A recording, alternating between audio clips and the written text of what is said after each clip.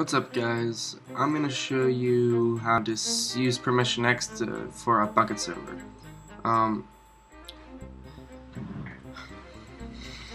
know I was on Reddit, and this is the reason I'm making this, to be honest with you, is someone asked to do a whole bunch of they asked someone to set it up using B permissions, which I don't use B permissions, so I'm just gonna show you guys how to do it without it. Is this it? Yeah. Alright, so here's all the different plugins he asked me to put on for him. So I'm just gonna go ahead and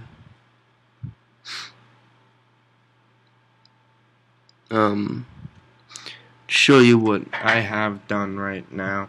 Alright, so here's all the plugins I have. They'll be listed in the description below. And yeah. First off, what I started off by doing was getting permissions. Oh, I can't open the jar. That was stupid. Open the permissions. And the first thing you want to do, I'll show you how to add permissions for things. Alright, so when you first started out, you'll just see like it'll say default right here, and then it'll say default true, and then you'll have to add all these. And the main thing that a lot of people get confused on is you cannot use tab. You have to use spaces. Like it's like 1, 2, 3, 4 spaces, and then for the words it's 1, 2, 3, 4, 5, 6, 7, 8, and then that's going to be the same way the whole way along here. But if you use tab, it'll break the plugin and you won't be able to use it. So what I have here, these are called permission nodes, and if you go on Bukkit, which you should be going on Bukkit to get all of these, first I'll do what were some of them that he asked to use? I guess I'll do mob disguise. Or essential. I'll do essentials. Alright. Okay. So what I have here, what you want to do is just kind of look around and you can say permissions. So you click on permissions. What you want to do is, alright, all these here are the permissions to be able to use things. So to be able to use the command AFK, you would go into this place, go into your permissions, and then you would say, so if you want a member to use AFK, you type 8 spaces in, which is right here, and then you would do a little dash, and then exactly what this says right here. So it says essentials AFK. So what I did, I just pretty much copied that over. You could just type it in, and then the cool thing with some of this stuff you can do. Alright, so here's signs. As you can see here, I have signs. And what that means is I have essential signs create. So they can create any of these right here. Any of these signs right here with just that one command right here.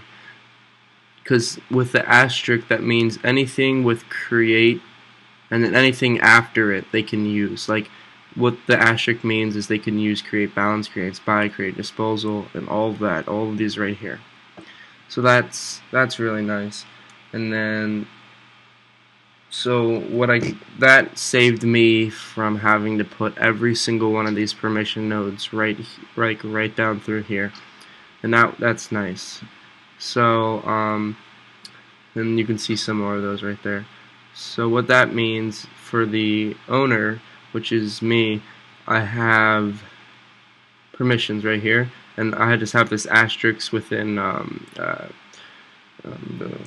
quotations or whatever the one's called. So that means I have access to every single command that the server puts out without having to go through and give myself permission nodes.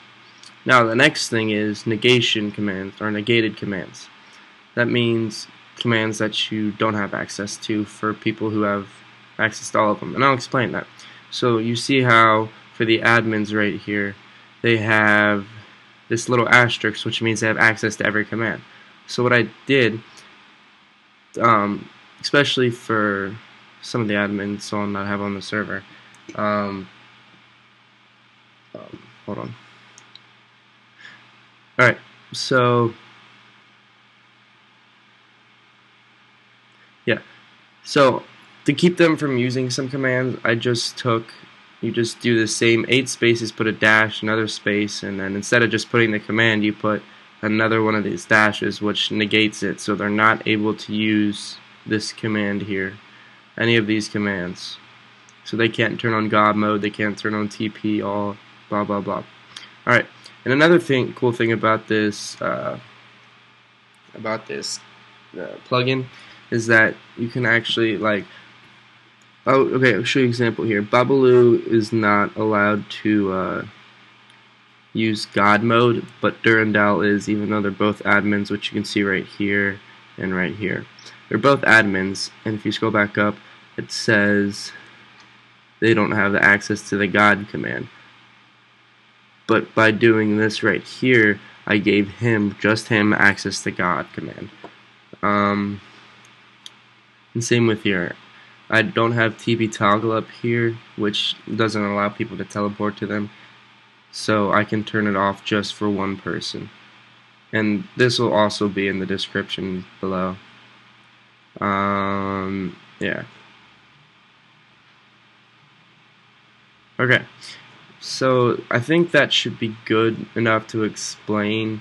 I pretty much had to learn all of this myself because none of the videos really explained very well what I was looking for. But after reading a bit on like the plugins and stuff and looking at config files other people did, that really helped me out with everything. So yeah, I hope this video helped you out, and I do have a server up pretty much all the time. So if any of you guys are wanting to join a server, I'm gonna go ahead and show you guys actually what it looks like. We've had this server up since about Christmas, so it's almost been about 2 months, and we have a group of about 5 or 6 people that always get on, which is pretty cool considering that it's only been up for 2 months and I'm not a big YouTube star and not a lot of people know about me. So yeah. Alright, so you would start out here and then you would just go through here. There's all the rules and stuff. And our server is called the Cat Band server. So you can see the cat is looking very nice. A little background music on here. Alright, anyway. So yeah, we have about 5 different worlds. One being the creative, one being SMP, and also the Nether. And then we have our old server on here, and also my friend's single player world. So I'll give you guys a tour around this real quick, just to show you around, show everyone. Alright, so we had this built by one of the players on the server, all by hand. And we have a few plugins, one being the shop plugin, as you can see right here. That some of them, they're pretty cool. We're working on the economy right now. That's the next big thing that we're doing.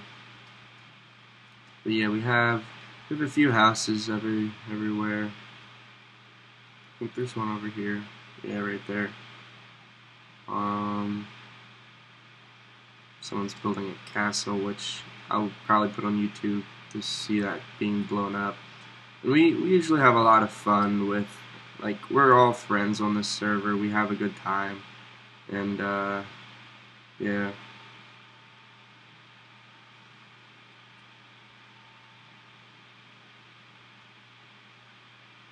And then also another cool thing is we try to do either an adventure map or like a scavenger hunt like someone made that's on the server.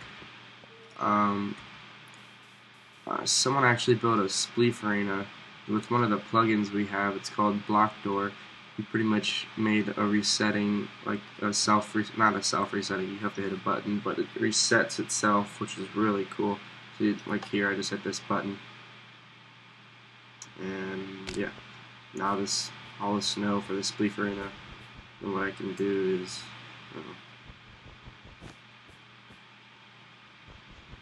that's weird, show.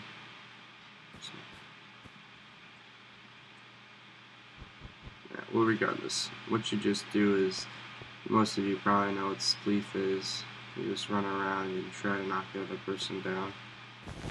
Yeah, there we go. So you just do that, and then after you kill the other person, all you have to do is come over here, or whoever's watching, you just hit the button. Everything will disappear, kill all the players, and then they'll respawn back in their sections. And then you hit that again, and then the snow pops back up. And then you can completely fresh and everything. Another thing is, me and we were working on this for a while. It's it's not reset. It's a self-building maze, which I thought was really cool when my friend first told me about it. Which I need to get inside real quick. Let's stay away from that, so I can show you. Alright, that's probably the last thing I show you guys. So the point of it is we all start in these little cells, and then there's one person on the outside that, okay, that's annoying. There's one person on the outside that is,